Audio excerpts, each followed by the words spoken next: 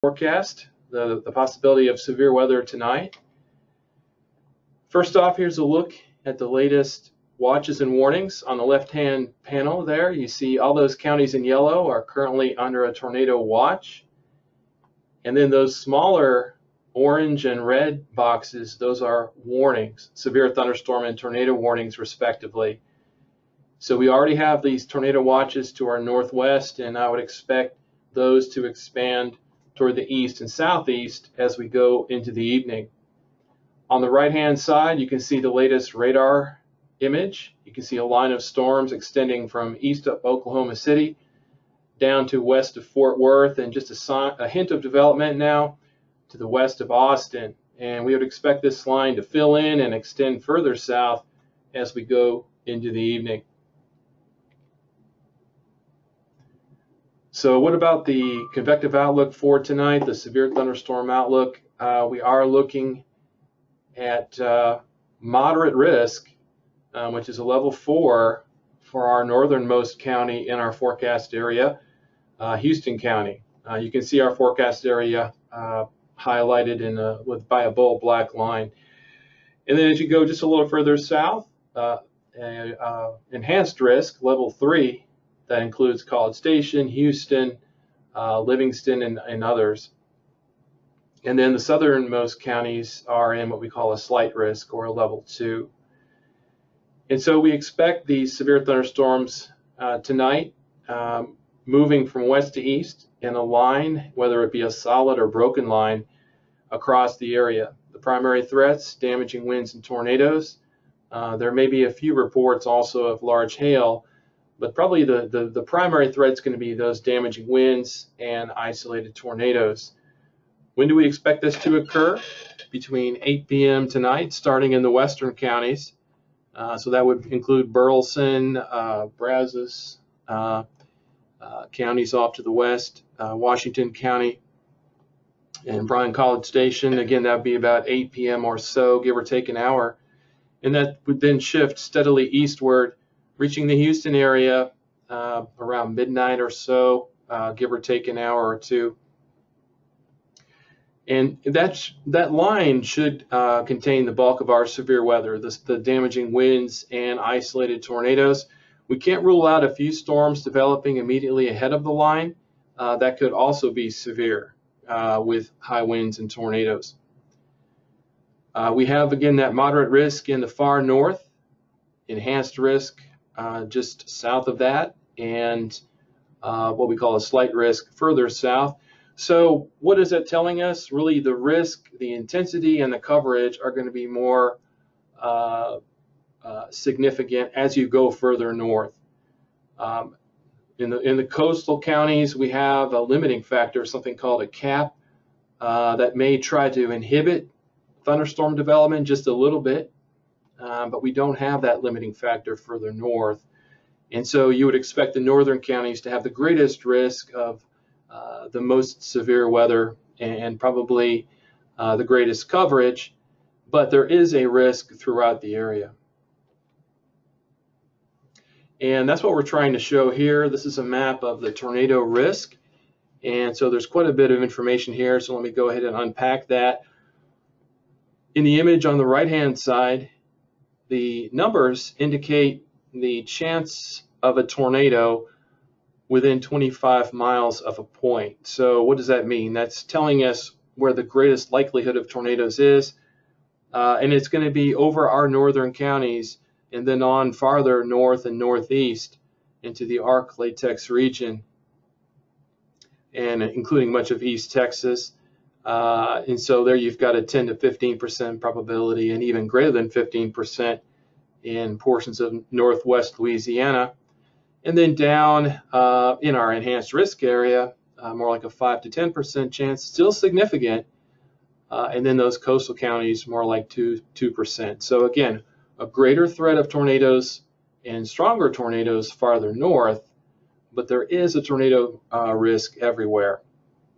The black hatching on that right-hand image, that actually is with the Storm Prediction Center, where they're indicating the greatest chance of strong tornadoes, meaning EF2 or higher on the enhanced Fujita scale. Similar story with the damaging wind risk. If you look at the right-hand image there, you can see a 45% chance of a damaging wind report within 25 miles. So almost a 1 in 2 chance in that zone there in the north. That includes Houston County, and then on to the north and northeast, and then lesser chances, but still significant as you go farther south into our forecast area. So bottom line is there is a risk of damaging winds over a large area tonight, with the greatest threat being over the northern counties, where we have the higher percentages, and certainly in those hatched areas. The hatched areas indicate the potential for 75-mile-per-hour winds or greater, so it is a fairly high-end event if it were to occur, especially in those northern areas. What about timing? What I've done here is grabbed images from a recent run, a model run. This is just one model's scenario, but the other models are fairly similar in timing. You can see that line that's out there now by 6 p.m. Is forecast by this model to build to the south and then track steadily toward the east. So by 8 or 9 p.m. it's getting into, again, those western counties of our forecast area. Probably in the Houston area, in the Angleton area, up toward Livingston, around midnight, give or take a couple hours.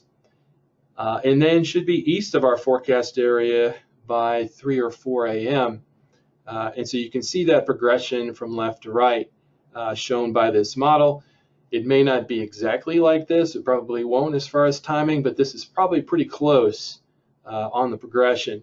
Notice also the line is fairly thin, especially over the southern half of the area. So the period impacted by the severe weather, probably on the order of an hour or so, maybe an hour or two most, along and immediately ahead of that line. And that's fairly similar to the timing we discussed yesterday. The rainfall flood threat, minor, not really expecting this to be a flood event. The forecast rainfall amounts probably on average about an inch or so, maybe an inch, inch and a half in the north. And it may rain heavily for a brief period of time. It probably will, but the system is moving so quickly, we're not really looking at a flood threat from this. Maybe perhaps some poor drainage flooding in the far north, localized. There is more of a flood threat. You can see in the image on the lower right in those areas shaded yellow and red.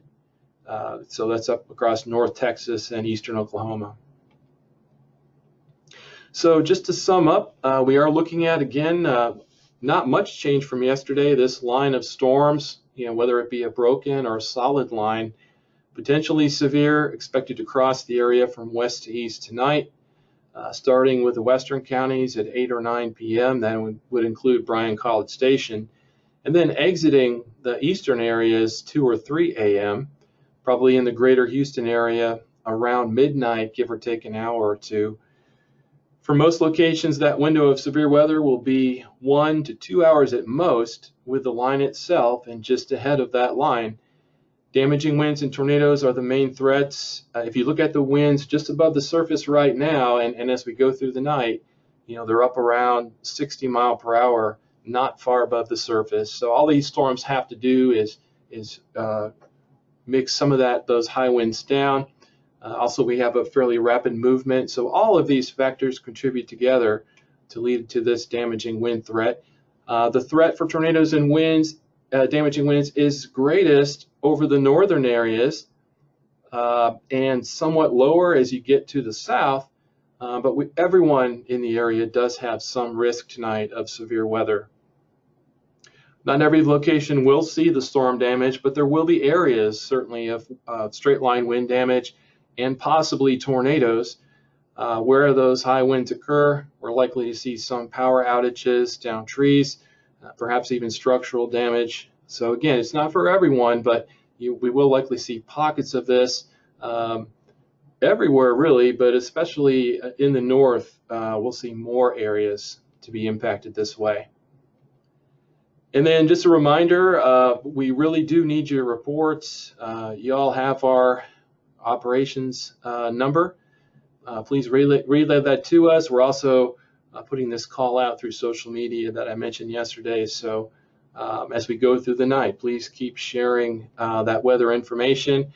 And since I talked yesterday, we probably had 30 to 35 people sign up for chat. So that's really great for us. And give it a try tonight. And I think you're really going to like it for situational awareness and also communication. All right. So that's all I have.